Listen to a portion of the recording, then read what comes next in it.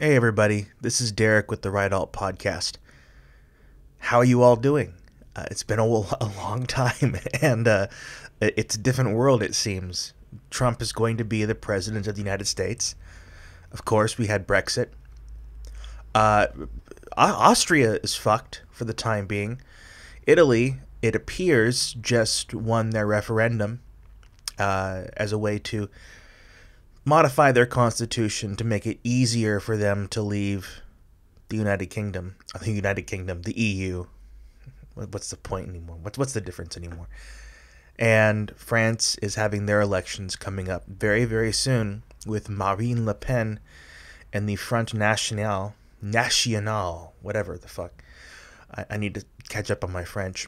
The Front National taking the lead in the polls, and they may possibly be the new power in French politics. And that would change a lot, wouldn't it? That would change a lot of things in French politics. That'd change a lot of things in European politics. And I think that would change a lot of things in world politics. But one can only hope. Now, Alex and I have been discussing the possibility of changing the name of the Right Alt Podcast. It wouldn't be very hard to do. Now would be a good time to do it. We don't have much content up. We have a very small following, and we haven't been very active on the channel for the time being. That is all going to change, of course. But the question is, why do we need to change the name, the Right Alt Podcast? Why did this question come up? About 3 weeks ago, there was a video posted by The Atlantic. Everybody saw it on Facebook. And it was of the National Policy Institute shindig they had in Washington, D.C.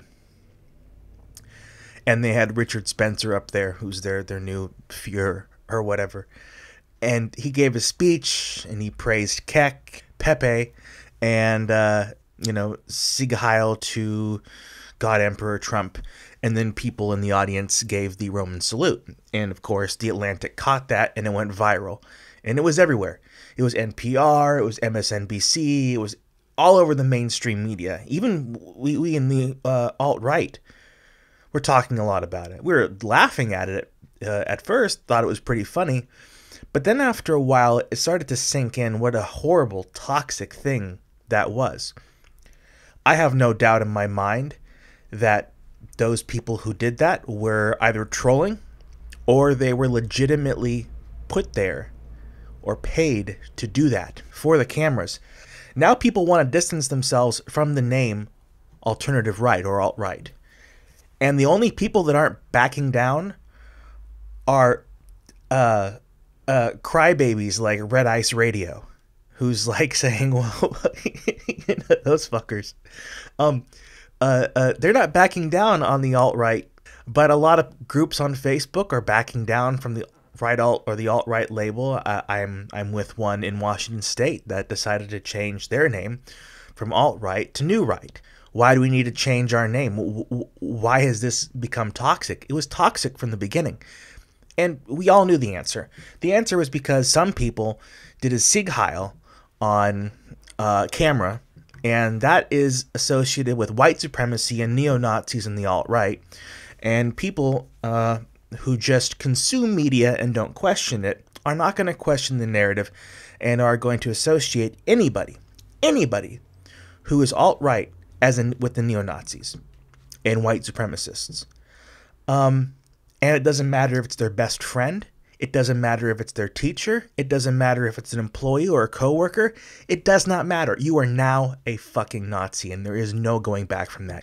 Now, I, for one, don't think it's a good idea to change the name. I say stick with alt-right and let people deal with that.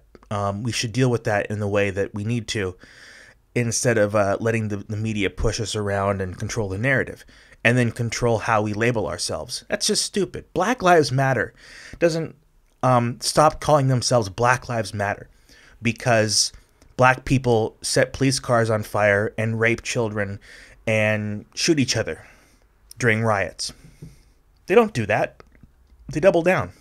Of course, I think Black Lives Matter has less to lose So they don't really care. We in the alt-right, some of us have families and jobs, and we're going to buy a house pretty soon, some of us.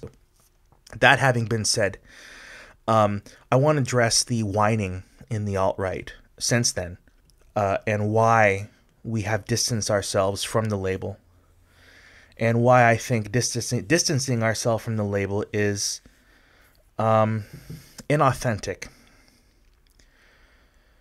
Remember, any time before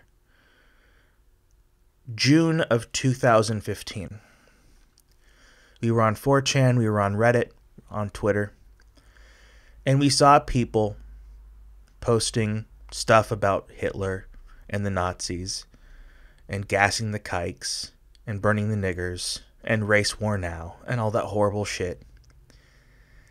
And we kind of distance ourselves from those people. We never interacted with them. And I'm just speaking we as in a pejorative, and when I mean we, I mean me. And I hope this applies to you. We never really interacted with those people, and they were just kind of there in the background. They weren't allies. They were just shit posters. And, after Trump started to make waves, and after that his movement began to pick up momentum, did you notice that we started to interact a little bit more with these people in the so-called alt-right? Or they weren't even alt-right back then. They were just neo-Nazis and storm fags. And we started sharing memes with them and talking and sharing information. I mean, we knew exactly who we were getting into bed with at that point. We didn't care. The term alt-right, whether it was there before or it had been coined during that time, it doesn't matter. It popped up and we just glommed onto that label. We were alt-right, along with the neo-Nazis and the white supremacists. We were them. We were sharing memes and laughing at the memes. Race war now, gas the kikes, ha ha ha ha ha. We didn't distance ourselves online, at least anonymously. We didn't distance ourselves. We got into bed with them. And now here we have the National Policy Institute and the mainstream media and these fuckers giving the Roman salute. And we see that and we go, oh, no. We're not that. We can't, no. We got to distance ourselves from that. Like, how fucking hypocritical. Who do you think we got into bed with to get Trump into power? It's ridiculous. Why are we distancing ourselves now? Because they walked into our room, turned on the light, and caught us masturbating? Yeah, that's why. That's exactly why. Just go with it. Just start flapping your dick, dude. I mean, the problem is censorship. The problem is that we still have this urge to fit in. I was having a back and forth with filmmaker Loren Feldman on Twitter the other day. And Loren Feldman, by the way, is the writer and director of the movie Silenced, which is available online. Mike Cernovich produced it. Please do go check it out. I haven't watched it yet, but it's out there. Silenced.